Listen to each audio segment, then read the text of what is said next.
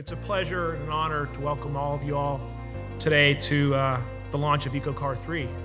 The EcoCAR 3 competition will take things to a next level with new elements of design and allow the students to explore additional innovations beyond what have even been done in the past competitions.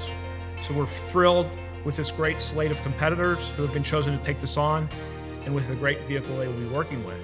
We revealed that the vehicle for the EcoCAR 3 competition is the Chevrolet Camaro, which is going to be really exciting for the teams to work on so that they can develop skills and innovation in automotive systems while balancing the cost, which is a real challenge for the future of advanced technologies in automotive engineering. Since the Department of Energy launched our first Advanced Vehicle Technology student competition back in 1988, we've had more than 16,000 students participate, and through their participation receive invaluable real-world hands-on experience. We are extremely grateful for the support of our EcoCAR 3 sponsors. Please join me in thanking them.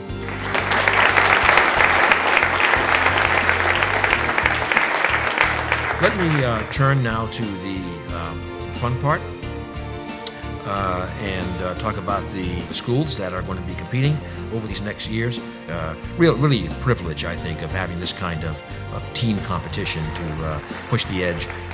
There may be only one first prize winner, but it sounds like just about everybody wins in terms of their career, so this is the kind of outcome we want. It feels awesome to be chosen. We're brand new to the EcoCAR family, and so we're really excited to be a part of it. EcoCAR 3 is exciting because it allows us to develop our own vehicle and put our own innovation into the vehicle, something that we couldn't do any other way. It gives the opportunity for not only the students, but the faculty actually to compete with other schools and to promote their automotive educational programs and bring it to the next level and give the students the opportunity to work with latest technologies and up-to-date tools that's being used currently in the industry.